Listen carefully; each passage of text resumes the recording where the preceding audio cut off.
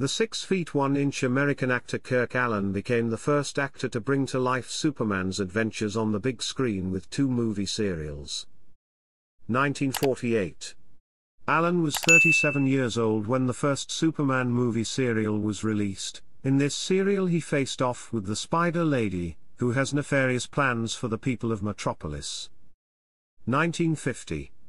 Atom Man vs. Superman movie serial was released. The Atom Man in the serial is Superman's arch-nemesis, Luthor. This serial is Alyn's last appearance as Superman on the big screen. He was 39 years old. Outside of the movie serials, Kirk Alyn suited up as Superman in a celebrity baseball game organized by Paramount Studios.